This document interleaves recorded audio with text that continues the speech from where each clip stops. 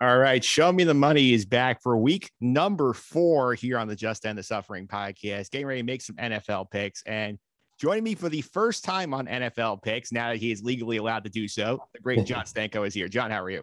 I'm doing great, Mike. Yes, legally, no longer under the umbrella of the corrupt NCAA. It's wonderful. It's wonderful news. Happy to be here. Yeah, this is somebody, Jon Stanko, somebody I had in mind from year 1 of the podcast, but he was not legally allowed to do it at his previous job. But now he is free to come on here and do NFL picks all he wants. Yeah, now I'm surrounded by gambling 24/7 at Barstool, so it's nice. Yeah. Again, you bet responsibly, but gambling can be fun if you do it responsibly. Yeah, and just because John is here tonight, we are using the Barstool Sportsbook lines tonight for our picks. I usually do FanDuel, but since John is here, we will support the Barstool brand, do Barstool lines on the picks. I appreciate you doing that. I cannot go against the company, so I appreciate you being flexible, Mike. Hey, I'm always flexible for you, John. Thank you. And as I always do for the new people on this segment, people have not heard from before, you want to let the audience know who you root for in the NFL. I am a New England Patriots fan, have been since the day I was born. So it was been a good life for me thus far. We're going through a little bit of a rough patch now, but it's been not a bad life for me. I'd sign for your rough patch after that life you've had. That's true. At least my team can still score offensive touchdowns. Yeah. And when did you hop on the Patriot bandwagon? Was it pre-Brady? Was it Brady? When was it? I was rooting for the Patriots pre-Brady. I remember doing so.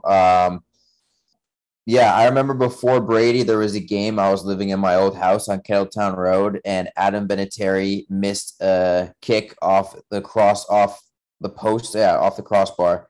And I sat and hid in a closet for 20 minutes, and my parents legit couldn't find me because I was sitting in a closet crying because I was so upset he missed the kick. And then I remember Brady coming in. I remember where I was for that Rams Super Bowl, and every single Patriots Super Bowl. I remember where I'd been. So I was watching before Brady, but obviously became more honed in once they became a better football program. But yeah, been there since day one. Yeah, absolutely. And obviously you're coming in here this week off a tough loss to the Saints here. And that was one I think did not go as planned, obviously. So you watched that game closely. What did you take away from the week 3 game against the Saints? First of all, everyone who's saying Mac Jones played bad can just go shut up because it's just not true. Mac Jones's offensive line was awful. The Patriots' offensive line was awful. They didn't give Mac Jones any help. Trent Brown being out is really bad for the Patriots, who already, they've had a consistently good offensive line, but right now there's just no fluidity to it. Mac Jones threw 3 picks, yeah, sure, but only one of them was his fault, the wobbler. One of them went off Jonnu Smith's hands directly into the receiver, into the defensive back for a pick 6, not Mac Jones's fault. Don't know what Jonnu Smith was doing with his footwork on that play, and then his hands were just lined with butter. And then his third interception was at the end of the game when Patriots had no chance of winning. He was trying to force something to happen. That's my biggest takeaway from the game, Mike, is that Mac Jones, sure, the offense is not taking shots. I don't think that's Mac Jones's fault because guess what? When you spread it out, give him 4 or 5 receivers, he is dicing up defenses with like 20 for 24 when passes are between 5 to 12 yards or something like that with the short passes. He's super accurate. So Mac Jones is playing fine. The Patriots are not a great football team. They are a C-plus football team. But that's my biggest takeaway from the game is that don't blame Mac Jones for the loss because he has nothing to do with it. Yeah, I think this year is a strong reminder that the rookie quarterbacks are not the magic cure-alls for bad teams. I mean, we see it with the Jaguars, with the Jets. Justin Fields looked bad for the Bears. Trey Lance hasn't had to do much for the Niners, but just a lot of these rookie quarterbacks don't land in good spots, and the guys who are going to be Lamar Jacksons don't grow on trees. Yeah, the crazy thing is I think in Jacksonville you have Trevor Lawrence being asked to do too much. In Justin Fields, I think in his first start he had the same thing as Mac Jones, where they didn't trust him enough to maybe make big plays or to use what he does best to his advantage. So it depends where these quarterbacks go in the situation and the coaches that they have. So I think right now, if you were to give the biggest failing grade to the start of the season for the Patriots, it goes to Josh McDaniels as offensive coordinator because I don't think the games that he is calling are particularly strong, and I don't think it's suiting the team that he has right now. I think he's still calling plays if he's a little scared. Yeah, I mean, I watched week 2 when the Patriots came into the MetLife, and Zach Wilson obviously gave the Patriots that game with all the interceptions there. But Josh McDaniels in that game basically is turning Mac Jones to check down Charlie. He's not giving him any chance to make plays. Right, and man, that's the thing. The offense didn't play that great against the Jets. Luckily for the Patriots, the Jets suck. No offense, they're just freaking terrible. So no argument there. Yeah, so I mean, we're going to get into the picks, but I'm sure we'll talk about the game against Tampa Bay coming up. But let's just say I'm not optimistic about it. Yeah, I mean, obviously, when I saw the schedule come out and I saw where the Tom Brady reunion was coming here, so that's when I have to see if Stanko do the picks, and he's here for that. So obviously, the storyline of the week, probably the season here, is Tom Brady coming back to New England for the first time with the Buccaneers, playing against Belichick and the Patriots. So what's your take on him coming home as the conquering hero, having won the Super Bowl in Tampa? I hope we kick his ass. That's my honest answer. Yeah. I want to kick his ass and send him back down to Tampa with us with his second straight loss. I don't like fans of any sport, and I'm particularly annoyed with the Patriots fans because I'm one of them. But those who now are cheering for Brady to succeed at every level in Tampa Bay and to have all the success in the world, I don't like that. I want my team to be better than anyone who's left my team. Like I want to have success. I never root for the player. I always root for the team. It's just the way I've been raised. This way I've always been. So seeing him win last year, it sucked, to be honest. And seeing him throwing touchdown passes to Gronk now sucks even more. So like this season, they've been a freaking dynamic duo again. So it's one of my biggest pet peeves. It's my biggest pet peeve with the NBA, biggestly with the sport, because they just root for the players. But I think it was time for Brady to leave. But it's a lot like a Taylor Swift song, Mike. If I can just be honest with you, it's like a Taylor Swift song. In the new song, Happiness, there's a line that goes, when a good man hurts you, but you know that you hurt him too. You could break up, but both people are at fault. Both people did things wrong, and now you have to reconcile with those circumstances. And right now, somebody's winning that breakup, but in the future, it might be somebody else. Right now, I hope the Patriots can get out of the doldrums of their depression of sitting in bed and yearning over what their ex is currently doing right now, and they finally get out of bed and kick some butt on Sunday. Do I think it's going to happen? No. Do I hope it happens? God, yes. Yeah, I think you made a good point there, because obviously it's like they both have issues here. I mean, the Patriots didn't put the best infrastructure around Tom Brady. Tom Brady said, you know what, I need a change. I need to go somewhere else. So all these points where I feel like he's going to get a good reception when he comes back there, because obviously he'll get the nice standing up. He'll get like the Mike Piazza at Shea Stadium came back with the Mets. He got the standing ovation. They started beating the Mets. They're like, okay, now we hate him again. Yeah, he's gonna get a standing ovation. I think if I was there, I would give a polite applause, but I wouldn't do the wooing. I wouldn't stand up. I wouldn't do the massive cheers. But he's going to get a massive ovation, and then he's going to rip the souls out of every single Patriots fan there, because God knows how competitive he is. He's going to want to put up another 400-yard game, but this time throwing 4 touchdowns with it. So it's going to be really tough, and it's going to be really painful to watch. I am dreading watching this game, but it's just like, it's the slight bit of hope where they can maybe just do something magical and disrupt the whole NFL and create a storyline for the rest of the season. Because I mean, as much as NBC is milking this Brady coming back to Foxborough, Mike, imagine just the entirety of the NFL coverage if Belichick beats Brady when he comes back to his house with an inferior team, if you will, but the coaching outwits the GOAT in their eventual reunion. Imagine the NFL coverage for the entirety of the season if that happens on Sunday. I think that's what ESPN, NFL Network, NBC, and everyone's rooting for secretly. Yeah, and I'll tell you what NBC is rooting for secretly too in this game. I think you had good nail on that storyline. They want fourth quarter, 2 minutes to go, Patriots up 4, Tom Brady with the football, try and beat them like in his own building. NBC they want that, but would they want Mac Jones with the football with 2 minutes left, a chance to pull a Tom Brady-esque comeback for his first ever comeback win as an NFL starter? It's also interesting. That's something too. Does he have the Brady magic? Mac Jones, can he turn back the clocks to 2001 in the Super Bowl when Brady led a comeback drive with nobody expected to take down the team that they thought was indestructible? Maybe something like that happens in week 4 of the NFL season here in 2021. I don't know. Yeah, I think they also I don't know, Mike. Yeah. I also think they put this in the exact right place in the schedule too. Because I mean, it's not too early. It's not before the baseball playoffs or attention can be diverted here. You have the last big spot here of like, here is just us before we worry about November sweeps. I think that's the point where you have the Patriots still relevant. You said they're not as good a team. You want them falling out of it. This is a good spot to have this game. Yeah, no, it's great. They did a phenomenal job scheduling this game. You knew it was going to be prime time. There was zero doubt. It was just whether it was going to be Sunday night or Monday night. And now with Sunday night being prime time for the sport, You knew it was going to be Sunday night. So the fanfare is going to be there. The coverage is going to be there. Twitter is going to be ablaze the entire game. I cannot wait to stay up far too late and watch the entire thing and have my heart ripped out of me. Yeah, and obviously you want them to win. So what do you think? Oh my God. Yeah, I want the Patriots to win so bad. So what is the key here? What do they have to do to win this football game? Because Tom Brady coming in here after a loss is going to be very angry. He is going to be angry. I think the Patriots have to pass the ball efficiently, and I think Mac Jones does that in the short to intermediate routes well. Just looking up some stats, the Bucs have allowed opponents to throw for a 72% completion percentage thus far this season on attempts with an average attempt of 7 yards per throw. So that is the short routes, which Mac Jones is very good at thus far. And if the Patriots go to some man-beating type plays where they trust the receivers to get open in short spurts and Mac Jones is able to dice them up, the Patriots have a chance. And that would also go to the ball control, the possession, which you're going to need because you don't want the ball in Brady's hands because you can't trust their offense not to do well because they have so many weapons. So you want to keep it away from them. It's really hard to run on the Bucs because their defensive line is just so good. So you got to be efficient with that short passing attack. You got to get in second and 5, second and 4 situations consistently. So I think that's really key. And then this is going to be a random one for you, but I think the Patriots got to win the special teams battle because they've looked bad on special teams thus far. They got a punt blocked against New Orleans, which is just uncanny. Gunner has not done a great job returning punts for the Patriots thus far this year.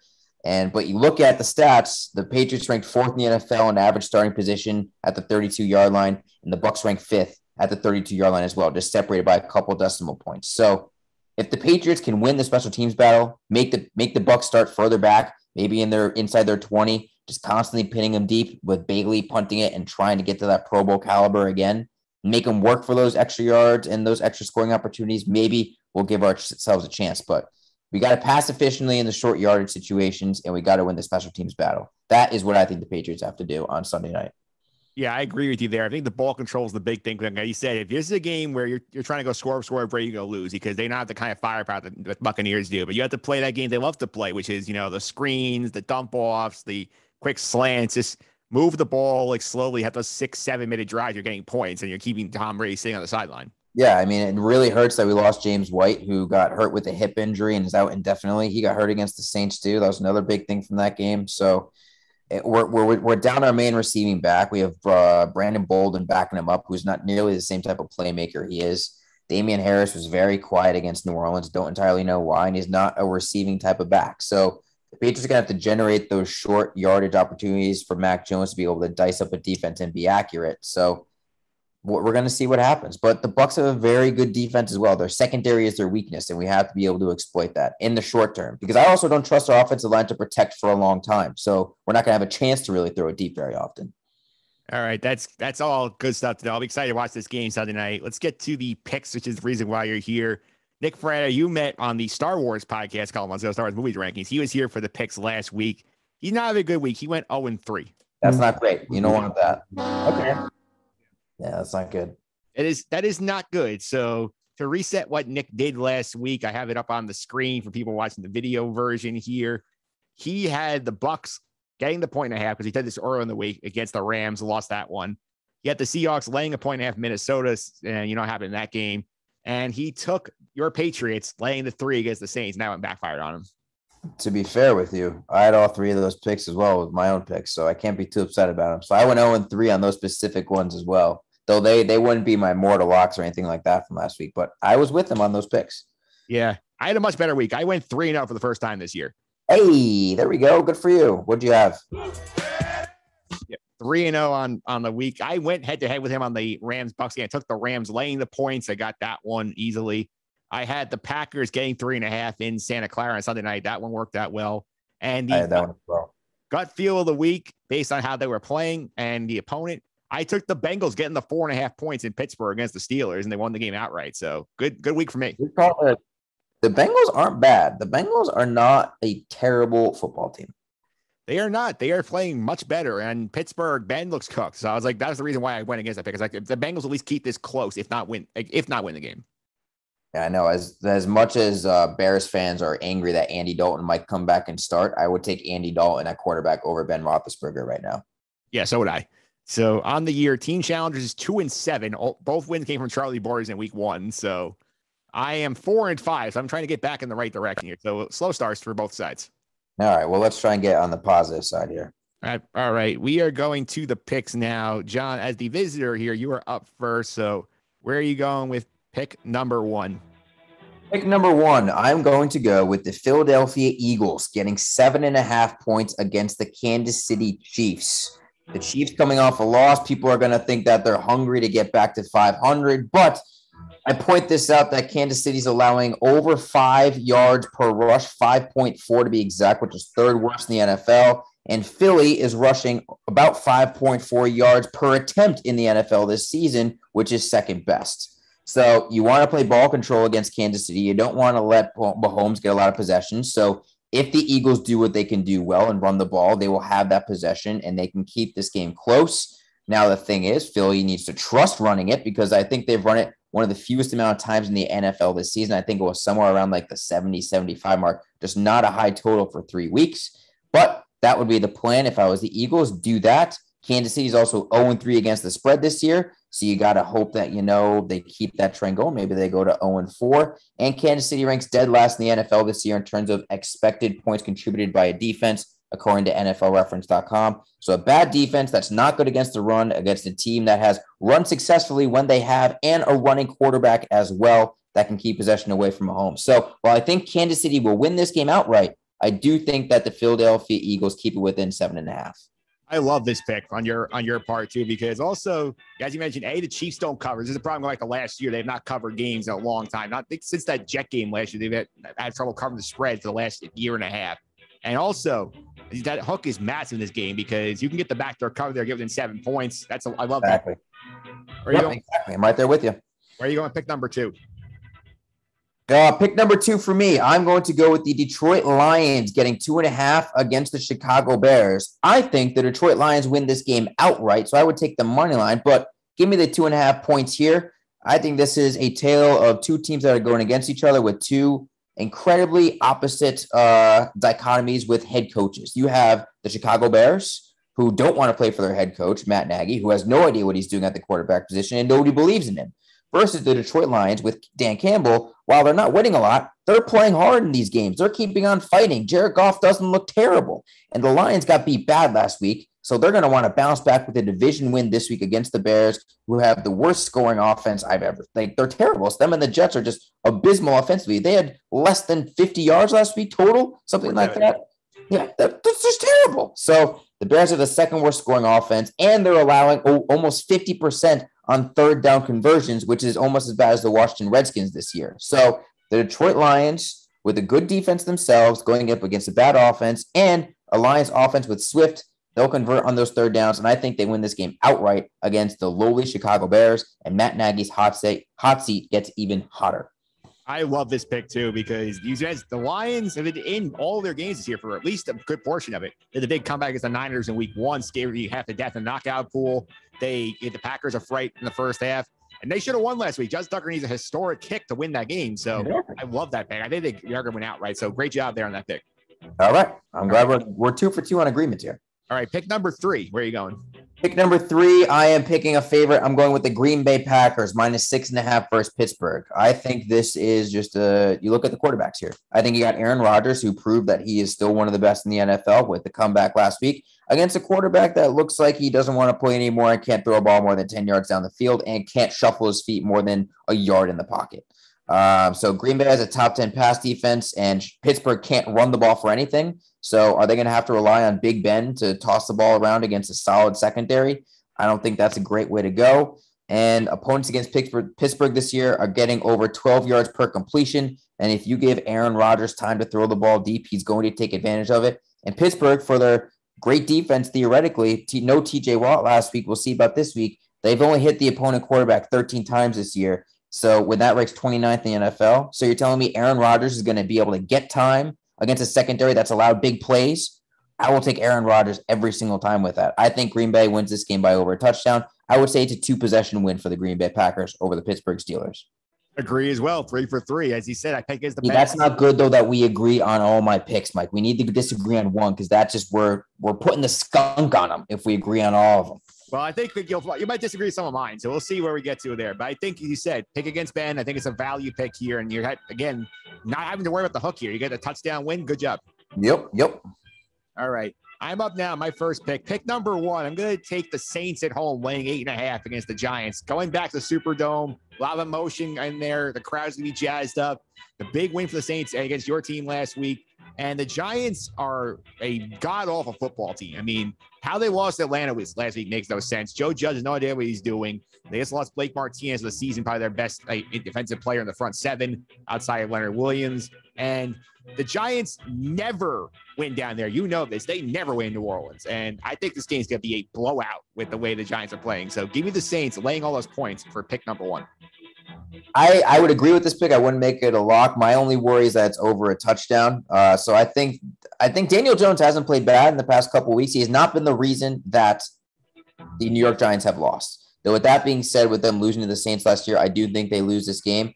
I think you got to hope for a defensive touchdown from the Saints, which is very possible against Daniel Jones' turnover prone ability. So I agree with you, but I'm not 100% confident. Put me at like 60% leaning on your side. All right, that's pick number 1. Pick number 2, I'm going to go to that Sunday night game. I'm going to take the Buccaneers laying the 7 against the Patriots here. This is just one I knew you're not going to like it, but I can't bet against Tom Brady here, coming off a loss. Big motivating factor here. And I don't think, as you said, New England's an inferior team. I don't think they're going to be up to the moment here. I think they're going to have a lot of trouble here. I think it's going to be an angry Tampa Bay team. I think they win this game by double digits. So I'm going to take the Buccaneers laying the 7, pick 2. I agree with you 100%. I would have made that a mortal lock of mine, but I'm not putting a bet against the Patriots as a mortal lock of mine. So I agree with you 100% here. I think this is a 14-point game, if we're lucky. Yeah, that's pick number 2. And pick number 3, I have to get a dog on the board here. So I'm going to take the Ravens getting 1.5 in Denver against the Broncos. And I think this one here, I saw Denver last week. Denver was good, but again, track record for Denver. They had 3 teams they had beaten this year. The Giants, the Jaguars, and the Jets are combined 0-9. This is a big step up in weight class here, the Ravens. The Ravens had the big win in Kansas City. Nearly had the letdown last week in Detroit, and they got bailed out by Justin Tucker. I think they're going to be focused coming in this game. I think they can win this one outright pretty easily. I think they'll make some plays against the Denver defense. I'm getting 1.5. I think they're going to win this outright. So give me the Ravens getting 1.5 in Denver for my last pick of the week. I disagree with you, sir. I am picking the Denver Broncos. It's time to start believing in the Denver Broncos. Their defense is good. Teddy Bridgewater is salvageable. They have weapons on the outside that are solid. Despite losing Jerry Jeudy, they're still putting up decent numbers on the outside. And the thing is, they're being creative with their playmaking on the offensive side. I like the Denver Broncos here. I've been down on the Baltimore since the start of this year because I don't think they are multidimensional on offense, and I think Denver's defense is good enough to take away one of the Ravens' main facets, especially if the Ravens wide receivers just don't catch the ball. That's very helpful as well. So I like the Denver Broncos here at home to play well defensively and win a close game. I think it'll be within a field goal, but the spread's not that big, so that's why I like Denver in this one. So I do agree with you on one. All right, so to reset the picks here, Stanko is going with the Eagles getting 7.5 against the Kansas City Chiefs. The Lions getting 2.5 against the Bears. He likes them to win outright as well in that game. You're playing the money line. The Packers laying 6.5 against the Pittsburgh Steelers. I am laying the 8.5 with the Saints to blow out the Giants at the Superdome. I'm laying the 7 with the Buccaneers to win the Tom Brady reunion tour here. And I'm getting the 1.5 with the Ravens in Denver. And those are your picks for week number 4 on the Just End the Suffering podcast. And I want to update the audience here as well. I do the knockout pick every week on the podcast. You in a knockout pool this year, John? I am. I am still alive as well. I am still alive. So who have you used so far? Oh, I need to remember now. I used San Francisco week 1, so I had the scare like you. I used Carolina last week, and I believe I used Cleveland in week 2 against Houston. So I've used San Francisco, Cleveland, and Carolina. That is also my exact sequence. So we are actually on the same page here for what teams we have available to us. So, all right. So who are you picking with week 4? Week 4. I think there are 2 options on the board here.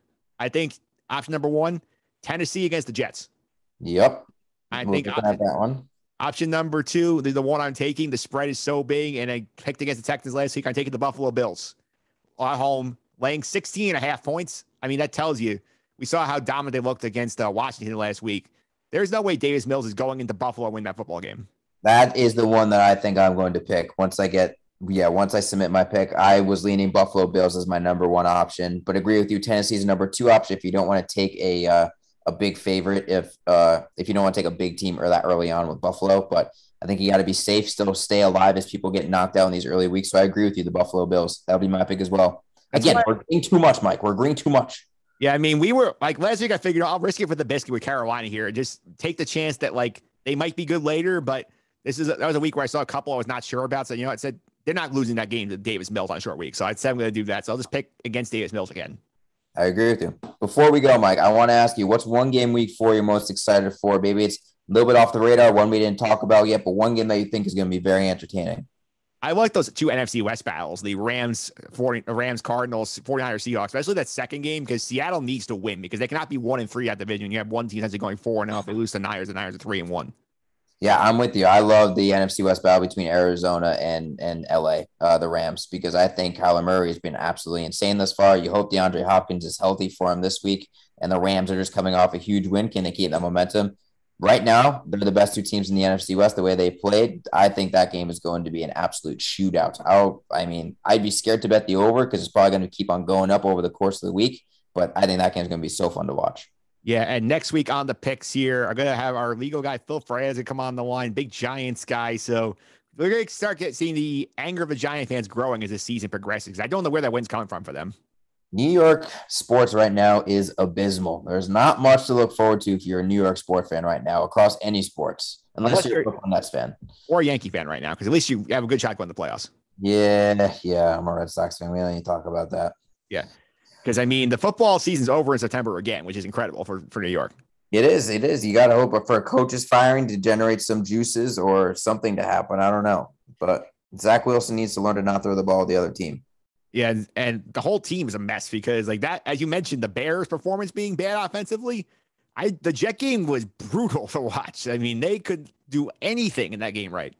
Yeah, the thing is, I think with the Bears, it's more of the play calling and everything that was not great. But with the Jets, Zach Wilson just looked bad. There was a lot of highlights of him just missing comeback and out routes. And he just was not accurate with the football. So it depends which one is scarier. Your quarterback just not being good and not being accurate with correct play calls, or a coaching staff that has no idea what to do with a super uber talented quarterback and just putting him in all the bad spots. You got to pick your poison there.